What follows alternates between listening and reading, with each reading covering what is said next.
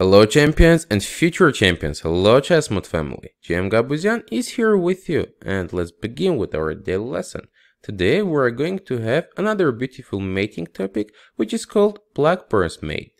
We are calling Blackburne mate a situation where we are mating with three minor pieces against opponent's king. So in this position with bishop h7, white is mating. This bishop is taking squares on the dark line. Bishop on h7 is checkmating, and knight is supporting the bishop.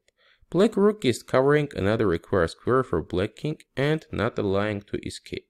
So this is called Blackburne's mate. Let's go ahead and see our examples, guys. Here is the original game that earned this pattern its name Blackburne. So it's black to move, and you can pause the video, guys, and try to play as a Blackburne. Now black is beginning with knight g4, threatening checkmate on h2 square. So white has to play h3. We're taking bishop takes f2. If white is deciding to take, we just take, and we're checkmating from the first rank with queen f1. So white can't be taking. And after bishop f2, white has to go king to h1. And here is the punchline of this position. Black goes bishop f5. Sacrificing firstly the rook on a8 square. Since the queen is under attack and no other squares for escaping are available, white has to take.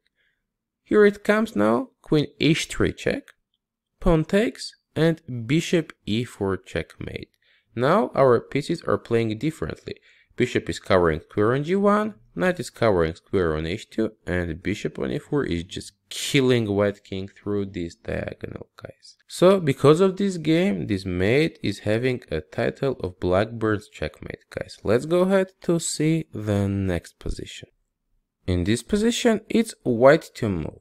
We are having very strong pieces aiming for opponent's king. But right now, the long diagonal is covered with our pawn on d4. So it's white to move, guys. You can pause the video and think how you can continue this attack. So white is trying to get rid of this pawn on d4. But the thing is, white is not taking on c5 since the long diagonal for black will be opened as well. And white is now going with d5, so closing this bishop and opening the bishop on b2. If black is now deciding to take, queen h5 is just winning the game.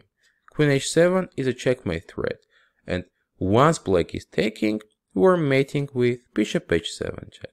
So black was supposed to play differently after d5, not to take.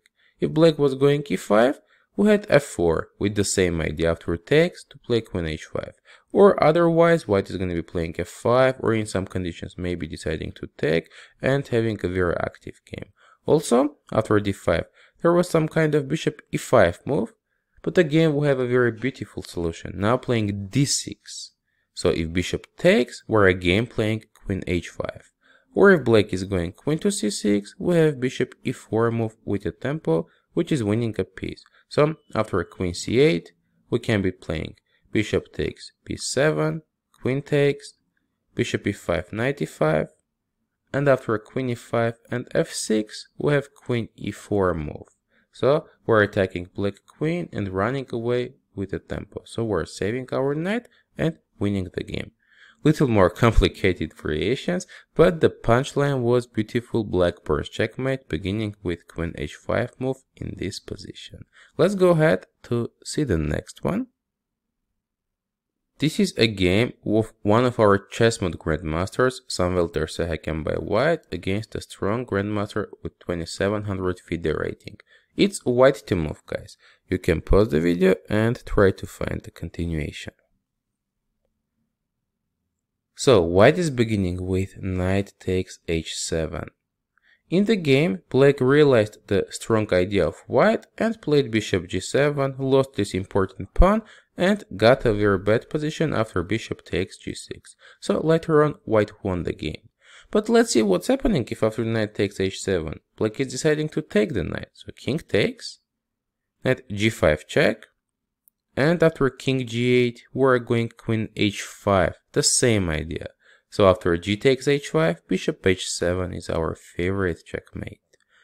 After queen h5, black could have tried knight 5h6, but white is again winning after queen g6, bishop g7, queen f7, king h8, and rook e4. White is bringing the rook into the game, threatening rook h4 checkmate. And if black is taking with the knight on e4, queen g7 is the checkmate again. So, very beautiful game by our ChessMood Grandmaster. Let's go ahead to see the next position. In this position, it's white to move, guys. We're having monster pieces aiming for opponent's king. And we need a concrete decision how to win this, guys. So you can pause the video again and try to find it. I'm sure you're already knowing that white is beginning with rook h7 move, bringing opponent king to this position on h7 and having knight g5 check. Now, if black is deciding to take, we're mating with queen h5 check. Since there is a pin, black can't be taking. So black has to go king g8, queen g6 check, which is a checkmate. After knight g5 check, if black is going king to h6, white is winning with queen e4. Now there are two checkmates hanging on g6 and on h4. And if black is taking with the king, this king will be checkmated in a few moves. Queen g6 check, king h4, queen h6, king g4, bishop e2, king f5, g4 check, and after king e4, queen e3 is a beautiful checkmate in the center. So, for this reason, after knight g5 check, black has to go king to g8. And here it comes, our favorite queen h5. Now if black is taking, we have bishop h7 checkmate. Or if after queen h5, black goes some move, let's say rook f6, we're playing queen h7 check, king f8, and queen h8 checkmate. Very strong and beautiful attack by white. Punchline of which was the Blackburne's checkmate. Let's go ahead to see the next position. Here it's white to move again. We're having very strong bishops in the center and knight nearby to black king. I'm sure, guys, you're already guessing what's gonna be happening in a very near future. Just in case, we'll ask you to pause the video and think about it. So, white is beginning with bishop takes g6. If now black is taking this bishop, white goes queen b1. It's a double attack. We're attacking the rook on a2 and pawn on g6. If black now plays rook takes b2, we're mating with queen g6 check, king h8, queen h7 check.